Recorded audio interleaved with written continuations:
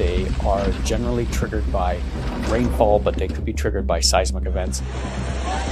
They're extremely fast. So when I say extremely fast, faster than Usain Bolt.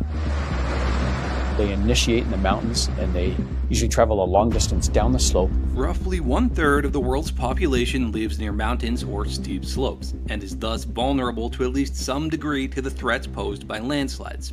In fact, it's estimated that they cause up to $400 million in direct and indirect annual costs in Canada alone. So now an Alberta-based company has developed a risk management tool that it says can model how certain types of landslides will play out nearly anywhere on the planet.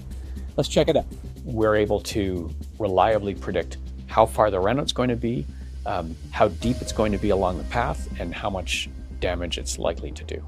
Debris flows are a type of landslide where water combines with soil, rocks, and vegetation to form a fast-moving slurry that can travel great distances down a slope. Debris Flow Predictor is a new program designed to help communities mitigate risk by simulating debris flow events at different scales. Climate change was part of the catalyst for its creation, with heavier rains and increased wildfire activity expected to increase landslide activity in the years ahead. There are common ongoing debris flows in post-wildfire scenarios in California and Colorado, for instance. Wildfires can burn soil and vegetation so severely that a hydrophobic layer can be left on top of the soil.